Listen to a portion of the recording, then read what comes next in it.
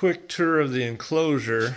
We did cut the door in half to make it like, I don't know, one of those bar doors. I still got to trim it out and everything, but it's just nice so that every time I walk by I can see the guys, take a look, see what they're doing. Best thing I did here is make a hay box, and that really contains the hay, keeps it from getting all over the enclosure, and makes it a lot more clean.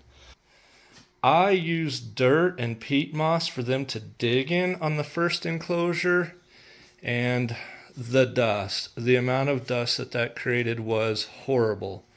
And I do not recommend that. I highly recommend just making a hay box for them to get into. They can dig and bury themselves. And then once a week I can come in here in a couple of minutes, sweep whatever little bits of hay that they've spread around, and I am done. Another thing that I learned the hard way is all of their cubbies and dens and holes, make sure they're accessible. The first one I built was not, and I was having to crawl around to get a hold of these guys if I needed to. Not only that, I kept losing them because I had so many spots from the hide. One of the best things that I've done, which really helps, is these windows I traded out for an acrylic that is UV transparent. Same type of an acrylic that's used in tanning booths. One of the best things that I did is there's a bathroom on the other side here, so I took out the wall there, put these faucets in, makes it so much easier to clean out the floor, to fill up their water bowls, all that kind of stuff. They will pee, and these guys can make a big puddle. Even this little guy here can make a huge puddle. I would never have believed he could do all that. So Panzer is not very nice to Taco. He bites at the shell and then tries to be friendly, which makes us think that this isn't just a taco, but more of a taquita. So we actually divided their room in half, and that way we can let Taco here grow up and maybe defend herself a little bit. Not something that you have to do, but a little quality of life thing is right here on the ramp. We actually put a little storage space under here so that we just have a place to put extra lights and their food and who knows what all. When Panzer's not sick, I'll put his nebulizer in there. So we put the ramps in. I mean, we had to make dens and cubbies and places for them to get under and hide. So we thought we might as well put the ramps in and give them, some more variety, something to do. And then they can actually get up here in the window and sun themselves. Right now it's warm outside. I got the window open. I figure that'll give them even more real sunlight. It's really funny. When the window is open, they will actually follow the sun. Right here, that section of sun is from that window there.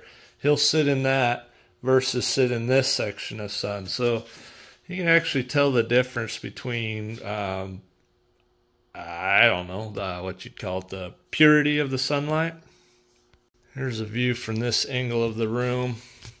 That half barrel there, we are going to grow some plants that'll come down on either side. Then they can eat from it without killing the plant. If you put a plant in here where they can get to the base of the plant, they'll destroy it. So we've gotten hanging plants. This one's called a Wandering Jew, and it's another hanging plant. We just got it, so it hasn't managed to grow yet.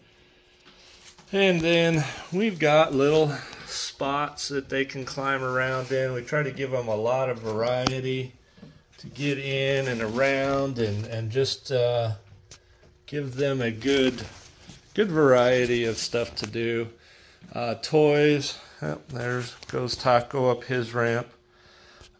His favorite thing is the hay box, and then this heat pad. He absolutely loves it. Most of his day when he's not patrolling, he is either on that heat pad or he's in the his hay box. Okay, some toys we got for him. That ball is Panzer, shall we say, companion. He likes to push the box around, and at least a couple times a week he has gone through and pushed these blocks across the floor. He used to think it was an accident, but I've actually seen him just like push a block all the way over here. I had a log in here he liked to push around, but I need to get another one. He got it all busted up. Water's deep enough for him to get in. I've never seen him get in at once. He actually goes up to the edge, sticks his head in, and drinks. However, little Taco will get into his water bowl and soak and make a mess of it. In fact, it looks like he's made another mess of it. I need to clean that out. It's really nice by putting this in the furnace room or the wet room. I've got sump area there. I can water can go in. Got a drain there. I've got another drain right here. So it makes it nice if we want to do a washout in the room. If at all possible, I would highly recommend that.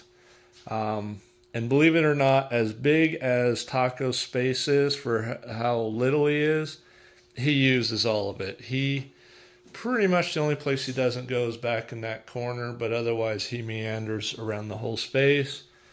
Panzer's a little more lazy. He's also sick right now, so he's in that den hiding.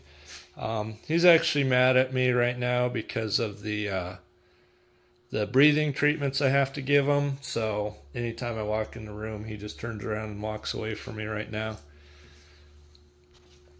So those are some of the tips and tricks that I have for a room after having remodeled this thing about 3 or 4 times. I'll tell you what, I wouldn't put a substrate down directly on the floor. If you got it piled up in the corner for them to dig, they're just going to dig it out and spread it all over the place, and then you're spending every other day piling that hay or whatever back up, or dirt like I had at one point in time. Do the hay box. The hay stays in the box most of the time. They can dig in there, get out, go back in, and the hay's still there for them to dig in, which they dig in at least once a day. That's where they both sleep, is in their hay box. Probably, if I could recommend one thing, the hay box is the biggest thing that I would recommend for them. And with that, I would love if you guys would leave comments, questions that you have, and I would love to hear ideas and suggestions. I always want and am open to making things better. So I would really appreciate it if you guys would leave a comment of one of those two things. Thank you.